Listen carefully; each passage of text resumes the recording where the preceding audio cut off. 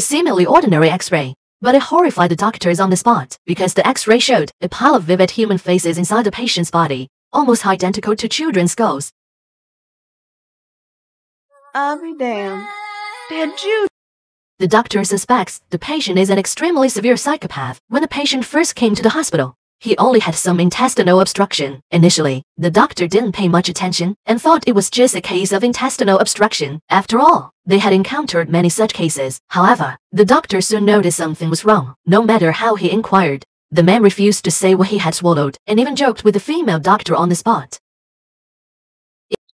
Are you sure you don't want to tell me what's got you blocked up inside? Even when the doctor told him he was in mortal danger, the man still refused to reveal a single bit. But little did they know, the man before them turned out to be a psychopath. After the X-ray came out, the doctors found something resembling a poison ball inside him. They suspected the man was using bodily movement, and once the poison ball ruptured inside him, in less than 5 minutes, the man would surely die on the spot. But if that were the case, it would have been fine, as long as the foreign object was removed quickly with a colon cleansing surgery. However, the doctor ultimately simplified the problem. Just as everyone was about to prepare for the colon cleansing surgery, the intern noticed something unusual.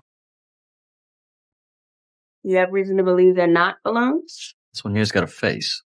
The intern believed it wasn't a poison ball, but rather human faces. Sure enough, when the doctor adjusted the light and took a closer look, it indeed looked like human faces, and not just one. Soon, a pile of vivid human faces appeared conspicuously, resembling infant skulls. Everyone was puzzled as to why the man would swallow something resembling human faces, but the doctors were certain the man was undoubtedly a psychopath. A normal person wouldn't do such a thing.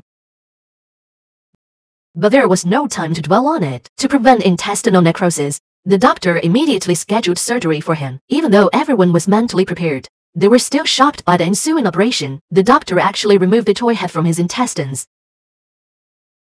Thought I gave her long hair back when she had the afro. 可还不止如此，很快一个个玩偶娃娃头被接连取出，医生数了下，总共有11个，更是足足装满了小半盆。虽然手术成功了，但医生还是想知道男人为何要这样做。Do you really want to know?